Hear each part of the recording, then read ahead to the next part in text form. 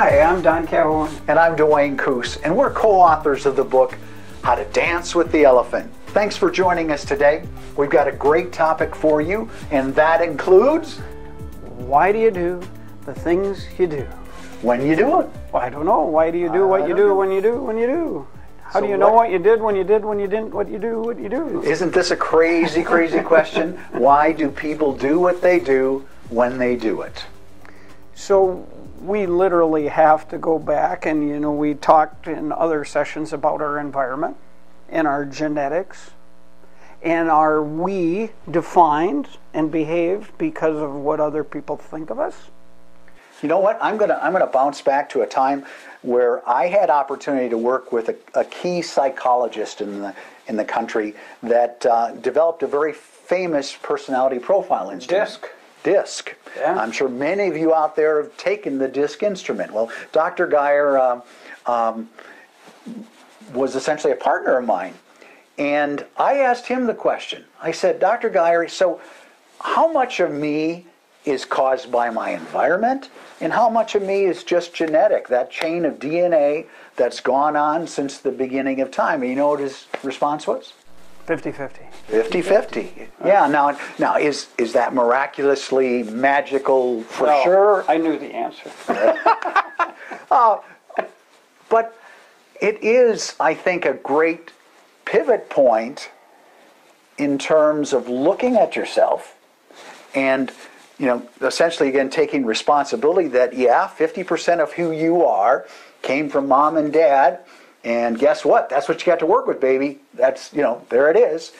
But that other 50% is this whole crazy world around you that's constantly bombarding you with, well, have you got a red sweater today? Have you got a Mercedes tomorrow? Have you got a 50,000 square foot house?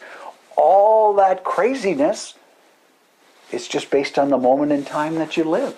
Yeah, and I to answer this question, I almost have to bring it down very, very personal. Why does Don do what I do? And to get into my subconscious brain for you, if you're at all like me and you can relate to this subject at all, is God, in my earlier years, so much of my behavior was based on approbation and praise. What would people think? I so longed to be told I was wonderful and I was great, and that Don is such a nice guy. You? Yeah. And it was neurotic.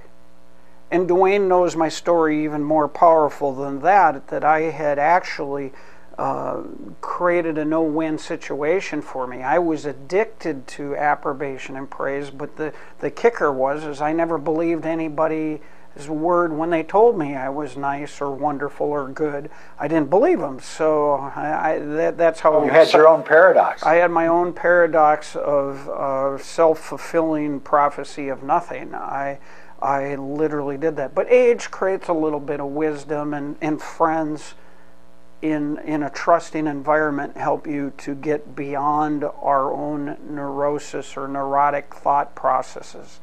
And by the way, neurosis is pretty doggone normal based on all the dynamics of what we have to face every day. We got to wake up and face this world around us, and it's pretty tough out there. So Dwayne, when I tell the audience this and I make it personal, it is really that creative, actually receptive choice of literally quieting the voice of others. And here's the paradox. Do I long and do I care what people think? Oh, absolutely. I'm not going to be disillusional here. I do care what people think, but the real healthy thought process is almost to sense that my worth, who I am as an individual, cannot be defined by what everybody else thinks, and I ought to be brave enough, courageous enough, and strong enough not to be defined by what I think other people want of me. I have to be strong enough to say, well, to hell with them. I'm okay with the fact if somebody dislikes me. Wow. Is that a freeing concept? One of our favorite authors, Brene Brown, talks about the issues of shame, blame, and guilt. And all of those are things placed on us by the outside world. Mm-hmm.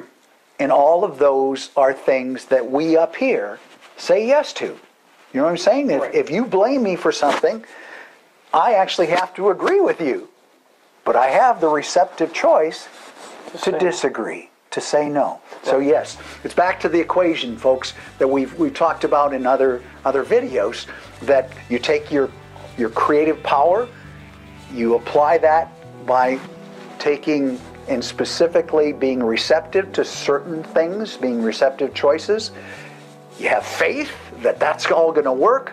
You take action, and in the end, you reach your cosmic legacy and direction.